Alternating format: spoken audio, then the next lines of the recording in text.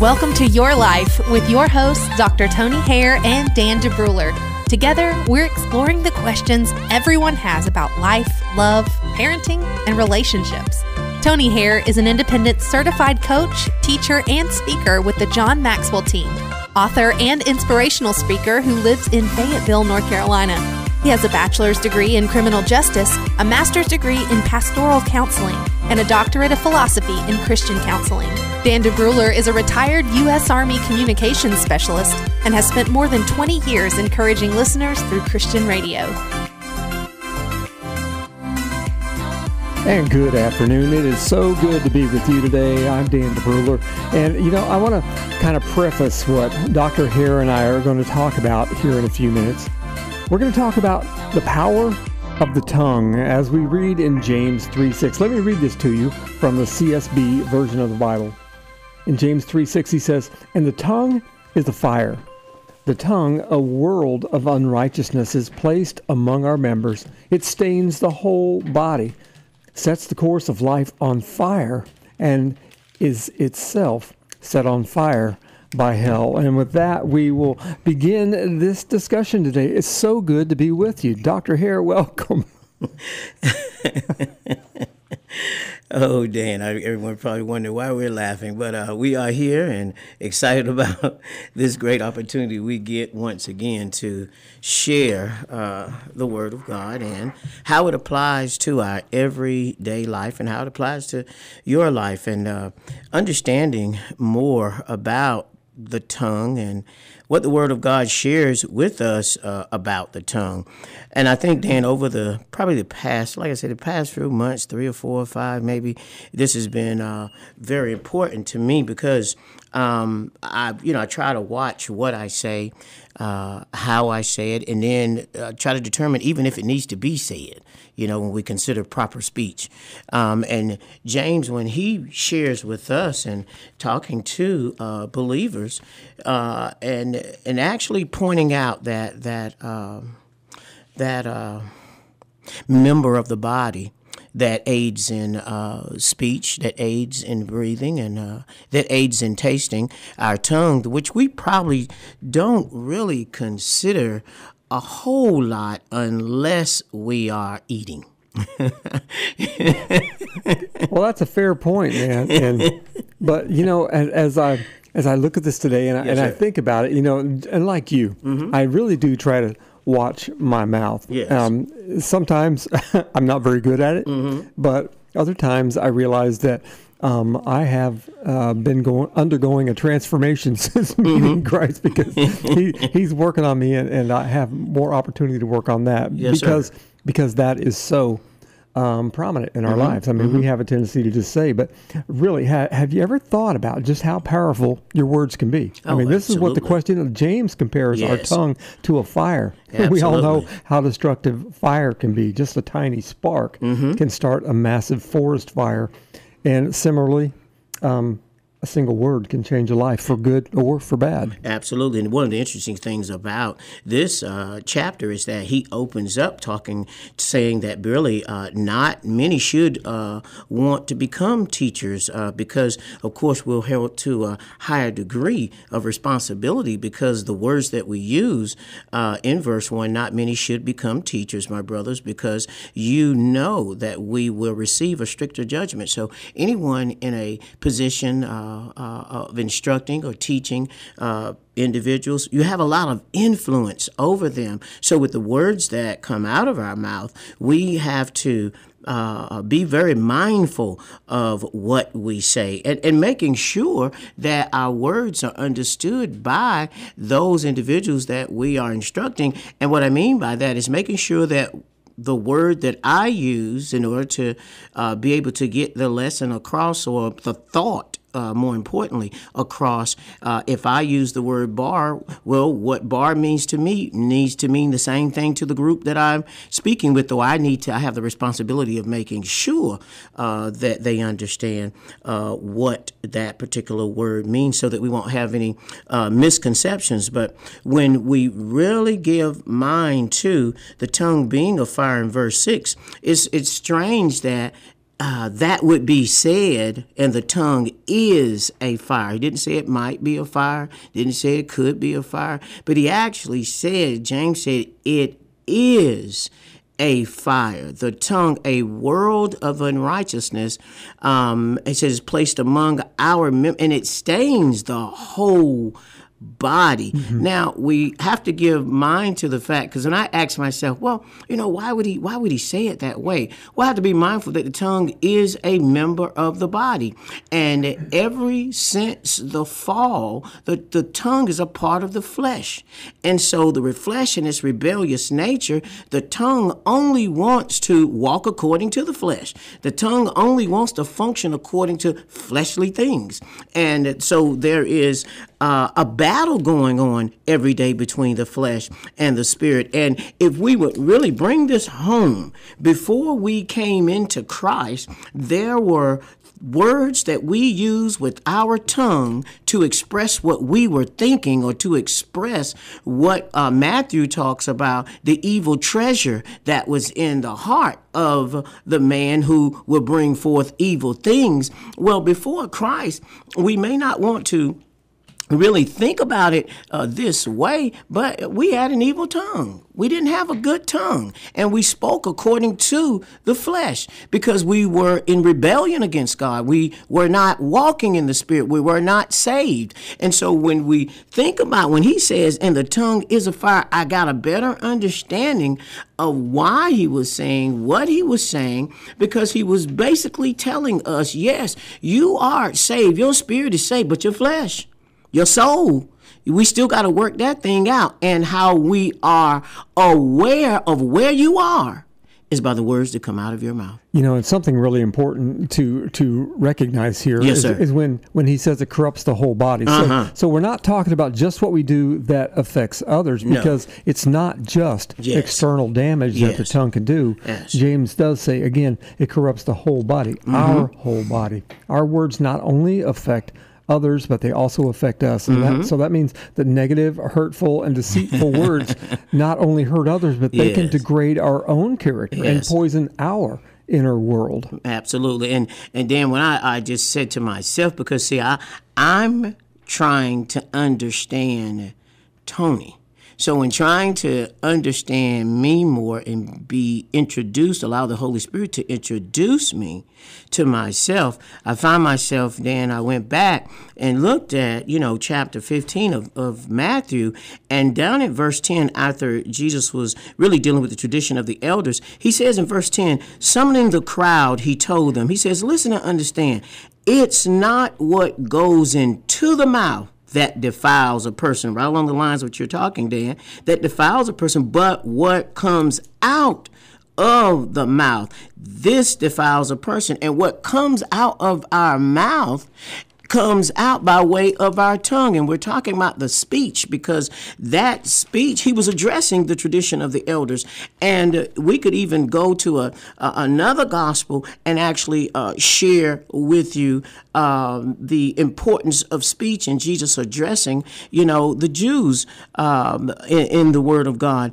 And see, what we really have to grasp is that the condition of our spirit and the condition of our flesh is two different things. And the tongue is used, and this is why when he actually goes on, James, in this particular chapter, and he continues to talk about it, and it becomes more clear to me as I'm talking to you, Dan. he begins the tongue, that unruly evil that's full of evil passions. That tongue is the instrument or the organ that the believer uses also to bless God or to thank other people or to pray with, the tongue. And so at some point we have to realize that, as James goes on to say, that no man can tame the tongue. So in doing so, we have to give it over to the Spirit of the living God. And this is one of the reasons it's so important for us to study and make deposits so that when we get ready to speak or engaging with others, that which we give off, or that which comes out of us, is based on the deposit from the word of God that has been made. And so we can speak good things if we deposit good things. We can share encouraging, inspiring words with others if we're studying the Word of God and we're depositing those things, in our lives. And that is the battle that we have each and every day. As verse 6 continues to say, Jan, as you read earlier, Dan, it stains the whole body and sets the course of life on fire, and itself set on fire by hell. So we get to understand, the source of the tongue. Where does it get its ability to communicate the way that it does? Well, I think the answer to that is exactly what James is saying. I mean, yes, sir. He doesn't mince words even a little bit here. He says the destructive power of the tongue is set on fire by hell. Mm-hmm. This is what Satan himself is putting in us. Yes. This is what combats us. This is the war that rages within us between the Holy Spirit, who is within us, and this other spirit which wants to dominate that. Realizes it, as long as we are still breathing, can be pulled back. Absolutely. And he wants to grab hold of whatever can give him the most control in our lives, and that just happens to be our tongue. Mm-hmm. And a lot of times we have to, just like athletic teams, they study the opposing team. They watch the game film. They actually, they what boxers, they study their opponent because they want to try to find out where the weaknesses are so that they can capitalize on it. And the enemy studies us. See, we have to always remember, we before Christ, we played on his team, as we've said before. We were first round draft picks. We were the best thing going. And it's not like he would want to lose that great player. No college team wants a great player to transfer from their school to another university. We have actually transferred or actually been born again into a new kingdom, but we were born again into that new kingdom in this old body. And so we all are at all times. We are in a constant battle because when we think things, those old thoughts that we've had, the only way people know where you are or what country an individual is from is by way of his speech. It hit me somewhere in the middle of you speaking what you said, that we're the first round draft pick. Yeah. He does want to snatch us. He would love to see us be on the other team, his team. Mm-hmm. And, he does everything he can to sway us that direction. And he knows that if something proceeds from our mouth, put it in Bible talk, if we are saying things and doing things and breathing things into others, that we're hearing a fair portion of that, having ears as close to our mouth as we do, we hear what we're saying and we begin to internalize some of those things too, and it begins to destruct and attempt to destroy us. And Satan knows this, man. That's right. We talk about him, the devil, like the little cartoon character with the pitchfork and the horns and the pointy tail. But man, it's a real battle. This is a real thing. He's not a cartoon character, and he knows what he's doing. He knows exactly what he's doing, and he clearly understands that he does not have the power to do anything that we don't allow him to do. He is a defeated foe, but he is a foe. He is a formidable foe because he doesn't know everything, but what he does know is evil. He's fully aware of evil, and he does know good from the standpoint of where he was prior to his current state. So with that being said, he will attempt to get us to say good things, but they are not aligned with the good work that's being assigned. If he can keep us focused on just saying good things, but in the context of saying good things, iniquity is found in our heart like it was found in his heart. Those unseen sins, the jealousy, the envy, the covetousness, those things that we may say something nice, but we know good and well that we didn't mean that. We didn't aim our words at a target for the specific purpose of lifting someone up. We're trying to get something out of that actually makes us feel good, not the spirit feel good, but that makes us feel good. And when we really think about, the tongue and the power that it has and the course of life that it sets on fire, if we just think about, I just think about some of the things that I have said to people in my past that were destructive, man. I'm saying what I'm saying to hurt you. And so everybody has a clear understanding, if they would be honest with themselves, the words that they choose to use, what are you aiming those words at? What result do you want from the words that you use? Yeah, man. And, back to what you said from the first part of that chapter, that not many of us should want to become teachers. And I know when I have the opportunity to teach, yes, sir. I might mumble when I'm on the air and doing things here. I'll say, "Oh no, it'll take a long time to start a word." But man, when I am standing in a position of teaching, and I wish I would translate that more to being here on air.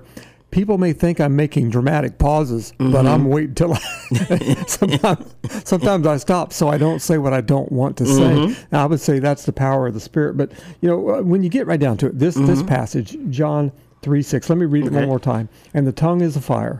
The tongue, a world of unrighteousness, is placed among our members. It stains the whole body, sets the course of life on fire, and is itself set on fire by hell. This whole verse is a call to self-awareness. We so often speak, like you said, without thinking. We let words slip without considering the full impact. We do things that we ought not do. Yes. But if our words carry the potential for so much harm, it is absolutely worth pausing. It's worth reflecting. It's worth being self-aware before we open our mouth to speak. And this is what James is warning us against here. He is calling us to self-awareness about not just how we use our tongue, but even when we use our tongue. Absolutely. Even when we're using it, you think about the fire that it sets, how the tongue has the power to decrease people's, self-esteem, has the power to break relationships, has the power to destroy the plans and ideas, the thoughts, the imaginations of others, and that of yourself. And the crazy thing about it is that with the tongue, many have talked themselves into depression, into anxiety, into being an underachiever, into not excelling the way that God will have them to, as a direct result of the conversations that they will have with themselves. And when James looks at verse 9, he says, with the tongue we bless our Lord and Father, and with it we curse people who are made in God's likeness. Blessings and cursings come out of the same mouth. He says, my brothers and sisters, these things should not be this way. Does a spring pour out sweet and bitter water from the same opening? Can a fig tree produce olives, my brothers and sisters, or a grapevine produce figs? Neither can a saltwater spring yield fresh water. And James is really sharing with us, our tongue is really polluted. It's really polluted, and it has the propensity or the ability to do two things that it shouldn't do. So it can say bad things, say good things. And what we have to be mindful of, since we can't really control it, because the Bible says no man can control the tongue. This small member, just as small as the bit in the horse's mouth, just as small as the rudder that the pilot turns on the ships, this small member and that person who put the horse in the bit's mouth, who's riding the horse, the person who, the pilot of the ship, he can actually direct the rudder or the bit which directs the horse. But the tongue, that small thing that each of us have, no man can control it. So who should we give the control over to? This is good stuff, man. And, you hit on something a few moments ago about the things we say to ourselves. Yes. And sometimes we don't even have to use our tongue. No. We say things to ourselves internally. And Yes. I know you work in behavioral sciences. Yes, sir. and so Yes, you sir. get this. You see the effects of not just saying negative things to yourself or to the mirror or whatever, Yes. but of thinking these negative thoughts to and about yourself, because these are the things that destroy us. This is some of the stuff that leads the ratio of angry time to not angry time, Yes. and drives this number of suicides so high when we begin to believe some of the things that others say about us, but we begin to believe and internalize the things that we say about us, or maybe that we say to or about somebody else. Yes. And they become reflected back on us, and we find ourselves in a bad place and only getting worse as that voice becomes louder and louder, because Satan is out to make that all happen. Absolutely. He is out to make that happen. I think, Dan, that too, we have to, as we discuss this, we're just sharing with one another the truth. And sometimes it may sound like, okay, well, if I can't control the tongue, why should I even try? Well, the reason is that if you don't make an effort to and exercise your will to first and foremost not try to control your tongue on your own, because you can't, but make the decision to give your life to Christ by asking Him to forgive you of your sins, to accept His Lord and Savior as your Christ, the Lord over your life, and then ask Him, set a watch over my mouth, keep the doors of my lips, because only He can do so. Only He can control the tongue by way of the Holy Spirit. And Jesus shared some exciting words in the Gospel of Matthew, starting at verse 33, when He was talking to the Jews here. He says, either make the tree good and its fruits will be good. Now, this is after He's having a discussion with the Jews because they had even gone so far to even say that all the work that He was doing, they were attributing it to Satan, the tongue. They were using their tongues to do this. So He says, either make the tree good and its fruit will be good, or make the tree bad and its fruit will be bad. For a tree is known by its fruit. Now, He says here in 34, brood of vipers. Well, why use brood of vipers? Because the viper's tongue, the venom that is there. How can you speak good things when you are evil? For the mouth speaks from the overflow of the heart. He says, now, here are two hearts. A good person produces good things from his storeroom of good, and an evil person produces evil things from his storeroom of evil.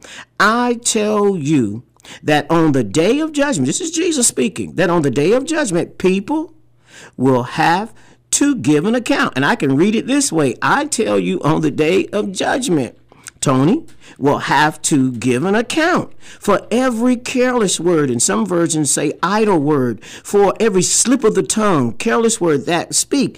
For your words, for by your words you will be acquitted, and by your words you will be condemned. Man, this is just how important it is for you and I to govern, to manage, to monitor, to allow the Holy Spirit to do all three, so that the words that come out of our mouth, off of our tongue, since it is an unruly evil full of deadly poison, and Jesus calls these folk a brood of vipers. And He does that because of that poisonous venom that the vipers have on their tongues. And when you think about that, going back to that, that verse 36, these are, if you got a red letter Bible, these are red, man. Yeah. This is Jesus talking. Yeah. Can you imagine? We have to give an account for all that we have done. Yes. And I tell you that on the day of judgment, people will have to account for every careless word they speak. Man, that's some heavy stuff right there, man. Our words are destructive, and it's like they're coming straight from hell. I mean, that's really intense. It's very intense, when you think about it. A minute ago, you said, if we can't control it, why even try? Yeah. And then you basically presented the gospel, and you said, this is how. Yes, sir. There is a how in there. Mm-hmm. And when we let the Holy Spirit come in and be the one who has control in our life, and anybody who tells you that living the Christian life, doing the things that Tony and I are talking about now, doing those things, it ain't easy, man. No. We don't want to imply that it's easy. But you know what? It's doable. It's doable. With the power, I mean, that's where the power comes from. Yes. The power comes from the very one who can save us.